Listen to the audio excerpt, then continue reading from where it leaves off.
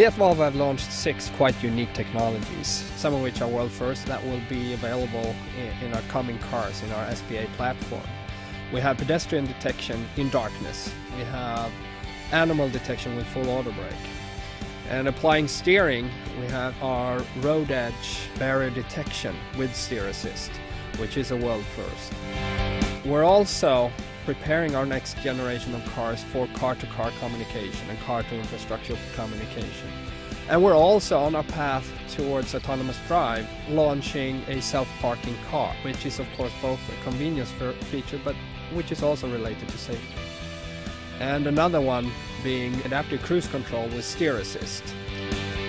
Some of these technologies will be launched and offered in our new XC90, which will be launched late 2014. And some will come in our next generation in cars.